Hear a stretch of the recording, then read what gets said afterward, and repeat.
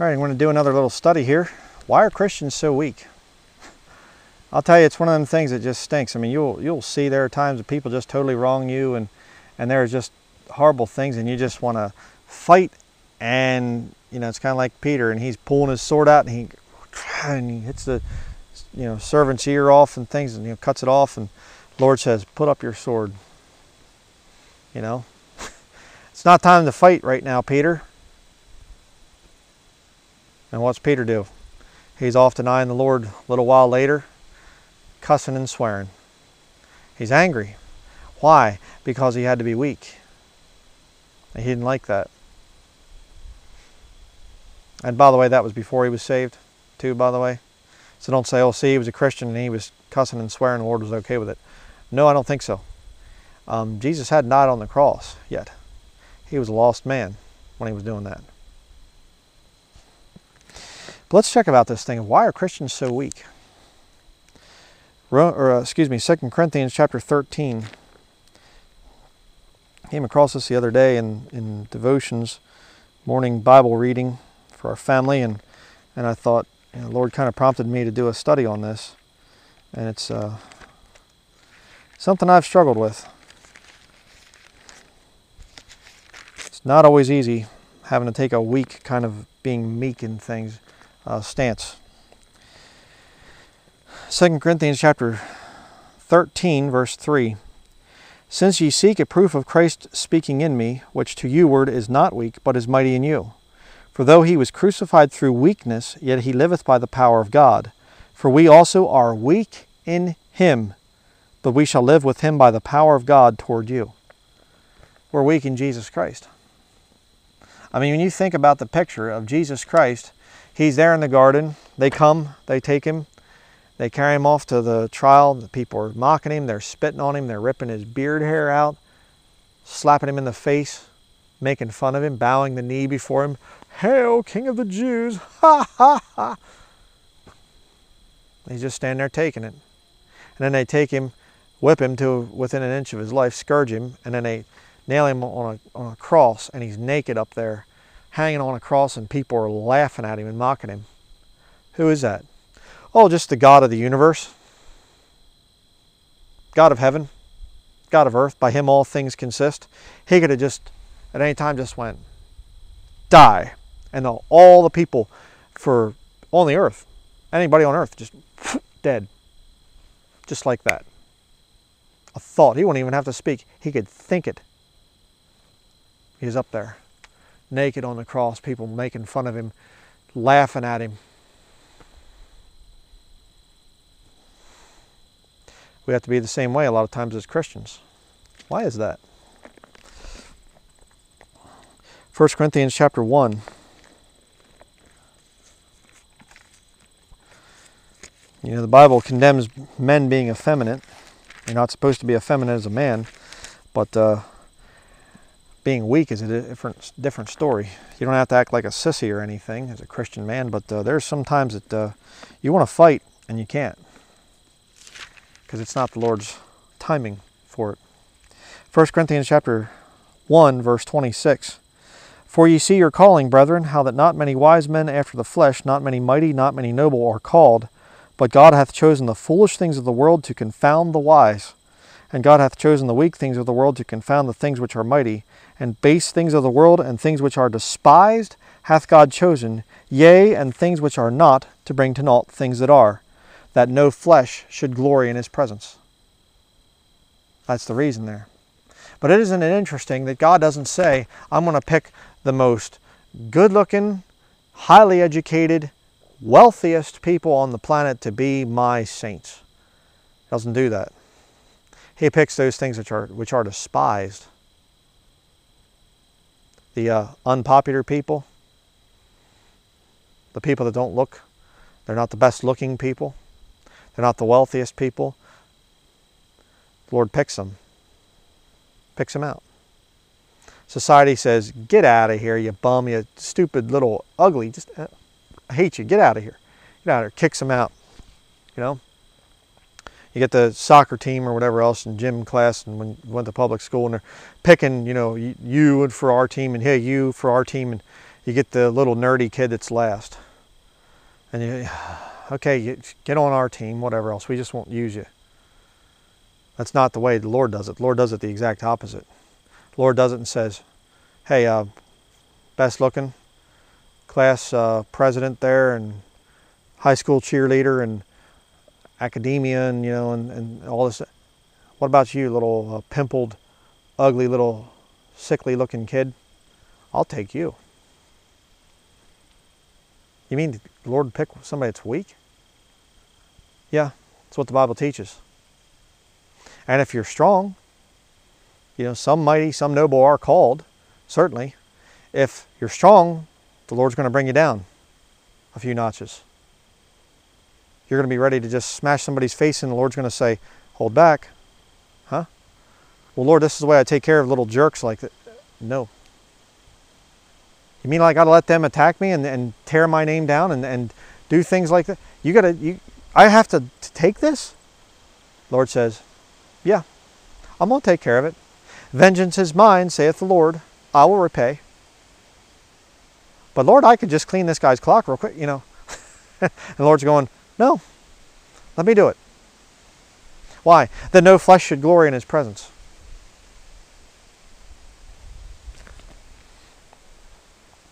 1 Corinthians chapter 2,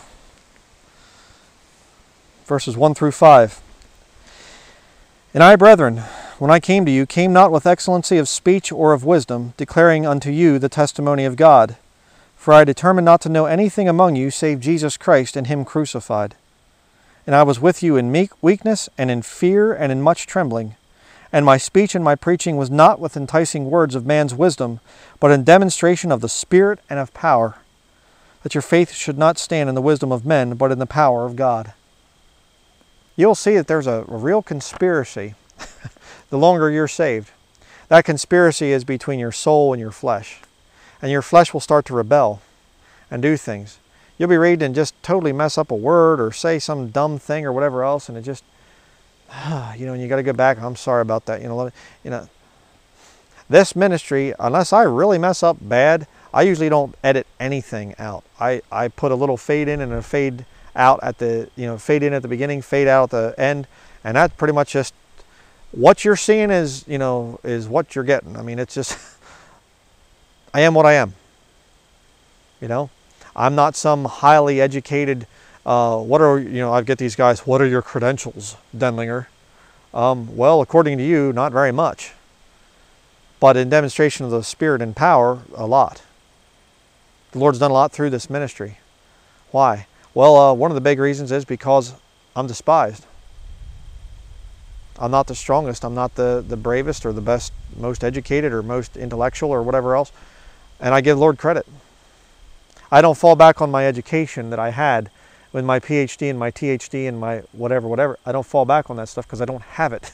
I don't say I have the largest Baptist church building in the entire state of Maine. I have the most people attending Sunday school. I have the most this. I have the most that. I was a resident scholar at such and such. No. Despised, rejected. Some dumb hillbilly out in the woods with a camera and a Bible and some notes he wrote on a little yellow piece of paper. Wrote it with a pen. Not very high tech, huh? But God uses me. 2 Corinthians chapter 12.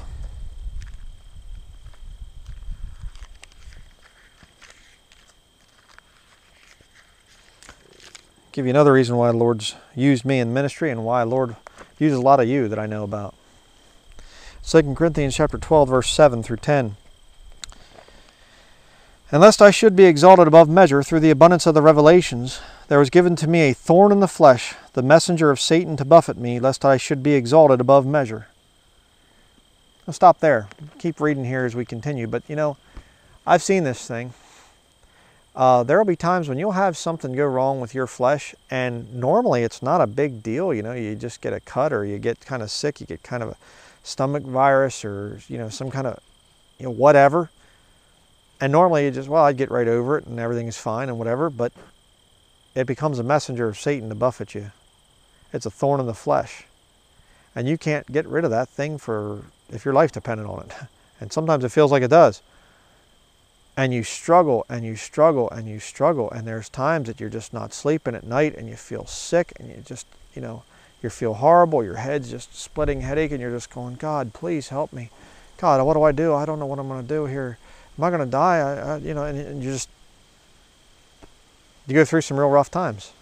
I've been through more rough times than I care to even remember. Why? Let's see why. Verse 8, for this thing I besought the Lord thrice, that it might depart from me. And he said unto me, my grace is sufficient for thee, for my strength is made perfect in weakness. Why are Christians weak? Most gladly, therefore, will I rather glory in my infirmities, that the power of Christ may rest upon me. There's nothing wrong, get back to it here in just a minute, but there's nothing wrong with wanting to say the power of Christ. I want the power of Christ in my life. I want to be mightily used of the Lord. I want to see people get saved. I want to see the devil get upset about this ministry. I want to have spiritual power. There's nothing wrong with that. But you have to be willing to pay the price.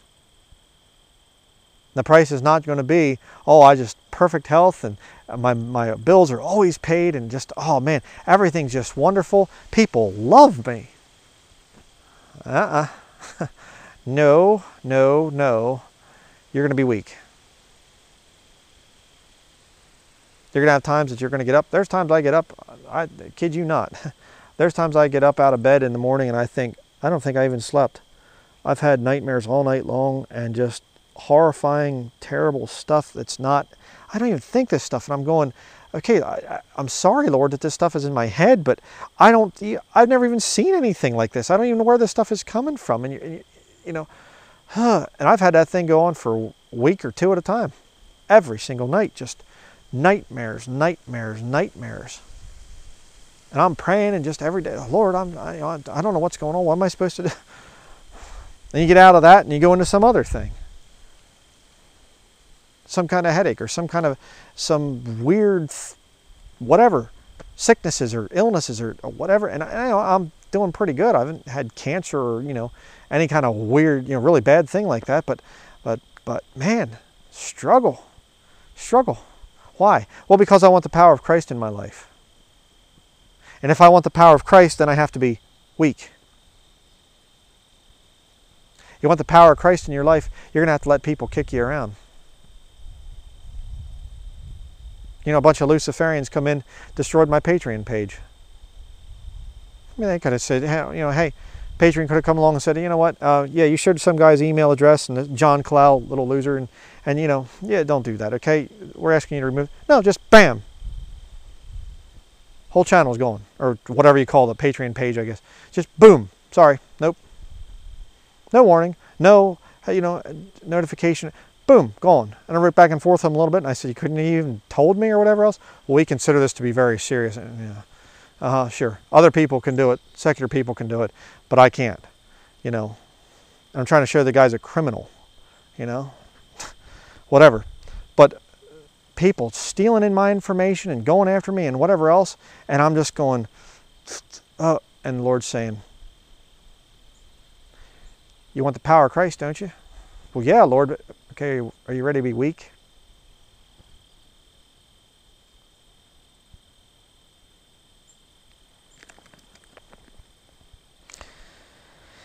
Verse 10, therefore I take pleasure in infirmities, in reproaches, in necessities, in persecutions, in distresses for Christ's sake. For when I am weak, then am I strong. Again, I can't tell you how many times we have literally been at the point of just total financial, okay, I don't know how we're going to pay this bill. I don't know how we're going to this, or I don't know how we're going to that, and just throw myself before the Lord and say, Lord, is this the time? Do you want me to go back to work in secular job or whatever else? And I've done that so many times. I have quit the ministry many times and just, okay, this is it. Okay, Lord, all right.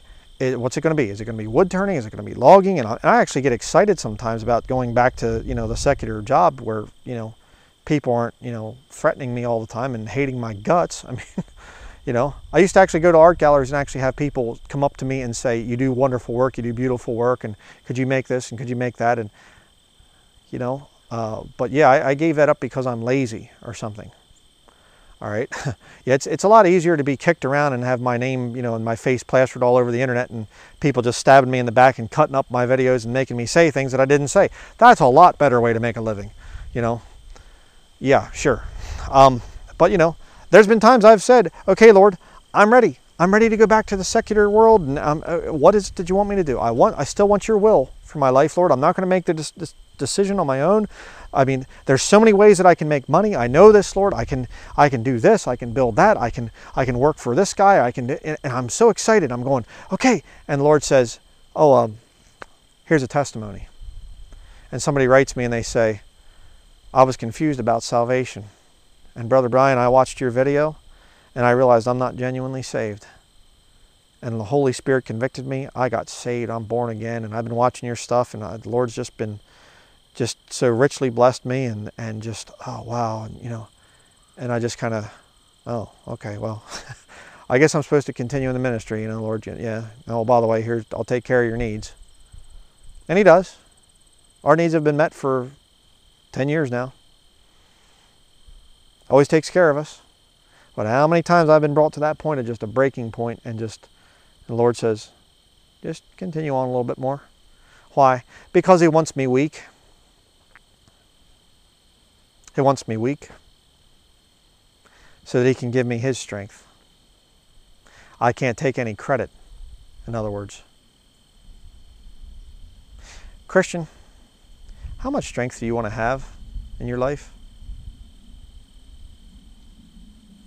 How much sanctification do you want? How much of your business do you want God getting into? Is there a line that you want to draw? So, oh, okay, Lord, hey, I've given up a lot of stuff, but, don't get into that stuff there, Lord. This, this stuff over here, okay, we can talk about some of that, but these things over here, hey, that stuff's kind of sacred to me, Lord. Don't tell me to give up this stuff. Or do you just say, all to Jesus I surrender, all to him I freely give. Whatever, I surrender all. What is it, Lord? You say, oh yeah, I guess I could do that. I can give up my friends and I can give up my family and I can give up my job and I can give up my this and that and whatever. Can you give up your health for the Lord? Can you suffer from a headache? Can you have other illnesses and things that are just unexplainable and you just kind of, how did this even happen? I can't seem to get out of this thing and whatever. You willing to give that stuff up? Good health?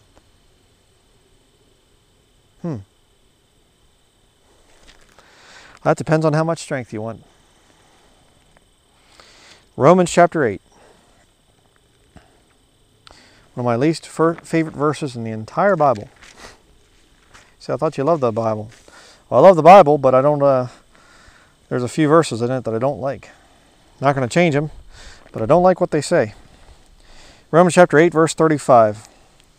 Who shall separate us from the love of Christ? Shall tribulation, or distress, or persecution, or famine, or nakedness, or peril, or sword? As it is written, for thy sake we are killed all the day long. We are counted as sheep for the slaughter. Nay, in all these things we are more than conquerors through him that loved us. For I am persuaded that neither death, nor life, nor angels, nor principalities, nor powers, nor things present, nor things to come, nor height, nor depth, nor any other creature shall be able to separate us from the love of God, which is in Christ Jesus our Lord. For thy sake we're killed all the day long? Well, that's if the Democrats get elected. If the Democrats get elected, persecution's going to come. But we got Trump in there, so we Christians have it good. In fact, I think Donald Trump is actually going to bring American industry back to the American people. I think because Hillary Clinton lost the election, I think we're going to see a return to the good old days here in America. Praise God, we don't have to worry about persecution.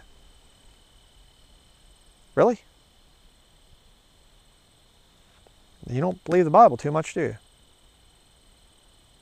You see, the reason why Christians get so worldly is because they don't want the power of Jesus Christ in their life.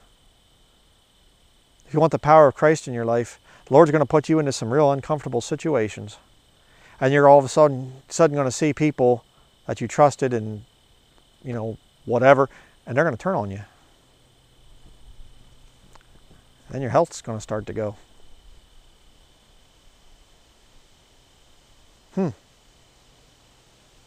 And the longer you go as a Christian, the more weak you'll become.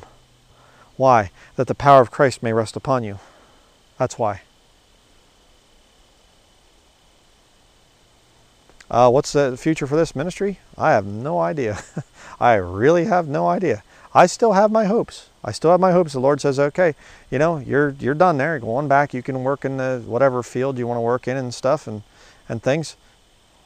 But is that going to be reality? I have no idea. I don't know. Could I end up in prison someday for what I preach? Yeah. Could I end up being tortured someday? Yeah. For thy sake we are killed all the day long. Weakness. You say, well, then what's the hope, Brian? What are we supposed to hold on to? The blessed hope is what the Bible calls it. There's going to come a day when you're going to hear your name come up hither. It's over. You go to be with the Lord. And if the power of Christ rested upon you and you were weak for His sake, you're going to receive a level of power that you can't even fathom. This corruptible shall put on incorruption. This mortal shall put on immortality. There could be some papist over here or whatever else and have his crosshairs on the back of my head and just blow my head right off with a gun. Somebody could come up and stab me to death. But you're not going to get me when I come back.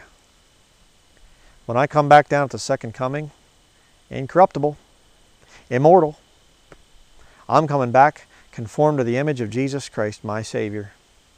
And when we come back to this earth, ain't going to be any weakness then. We come back and all the wicked people, that Catholic Church that's drunken with the blood of the saints and martyrs of Jesus Christ, that Catholic Church isn't going to be strong anymore. She's not going to be a world power with all the intrigue and all the behind the scenes power structure. Nope. Wiped out. And Jesus Christ comes back and looks down at that 200 million man army, that field. Beast, false prophet. Who shall make war with the beast? Who shall overcome him? Revelation 13, the Lord says, hello, I'm here to do it. Beast, false prophet. Whew. Down into the lake of fire, screaming all the way. And the Lord turns back to that army and says, whatever He says, the Bible doesn't say, it's just a sharp two-edged sword comes out of His mouth. Whew. Dead. An army, largest army ever assembled in the history of man, gone, dead. Then we ride down through it. No more meekness. No more weakness. Ruling and reigning with Christ for 1,000 years, if so be that we suffer with Him. If you're weak, you're suffering. If you're strong, you're not suffering. Better think about that. Get your priorities straight. You're going to get kicked around down here, brethren. You will be persecuted. You'll be in necessities. You will be in distresses, hungerings, fastings, all that stuff. Why? So that someday you can be strong. So that someday you can give up your weakness and say, finally, justice is going to be done. We come back down with the Lord Jesus Christ, and it's all fixed up. The names of the idols are cut off. All the false religions, gone. all the remaining Jesuits or Illuminati or whoever, blah, blah. Come on, time for judgment. Come with us to Jerusalem, to the judgment of the nations. We have a king, Jesus. He's going to judge you. Oh, stand back. I got an AR-15. I'll shoot you. There, immortal saint. Go ahead. That was fun. Okay, now we're going to judgment. The Bible says they will fall on a sword and they won't be hurt. Why? They're immortal. That's us, back in the book of Joel, chapter 2. I'm looking forward to that time. But before I get to that time, I have to live in a world right now where I'm going to be weak. And Christian, you're living in that time too. You're living in a time when you're going to have sickness, where you're going to have pain, you're going to have suffering, you're going to have persecution. People are going to kick you around. They're going to cast out your name as evil, by good report, by evil report. I mean, you can get down through the Pauline epistles and just see it.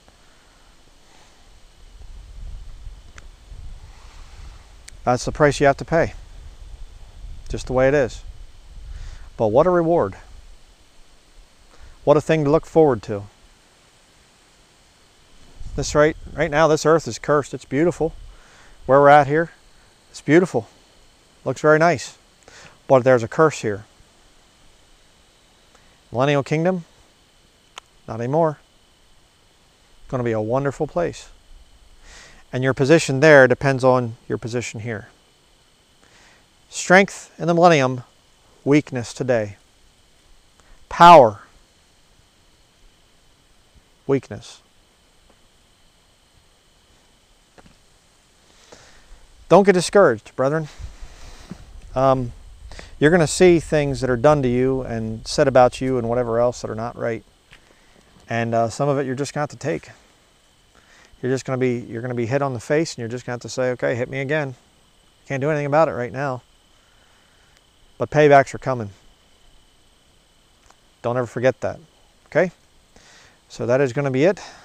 Thank you to all those out there that do support the ministry, that do keep us going, and thank you for the letters of encouragement and things that we get. That's always mightily used by the Lord to help us to continue. Just always great. So I guess that's going to be it. Thank you very much for watching.